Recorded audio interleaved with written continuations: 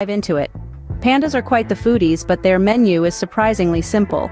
It's mostly bamboo. Yes, you heard it right. These adorable black and white creatures have a diet that is primarily herbivorous, even though they are classified as carnivores. Bamboo, being their favorite, makes up about 99% of their diet. You'd think they'd get bored, right? But no, pandas just can't get enough of this green plant. They munch on it for up to 14 hours a day. That's more than half a day dedicated to eating bamboo. They love it so much that they have even evolved a special wrist bone, like a thumb, just to hold on to bamboo stalks. Imagine loving a food so much that your body adapts to eat it better. Now that's dedication. Isn't it interesting that these big creatures love to munch on bamboo all day? What do you think pandas do all day?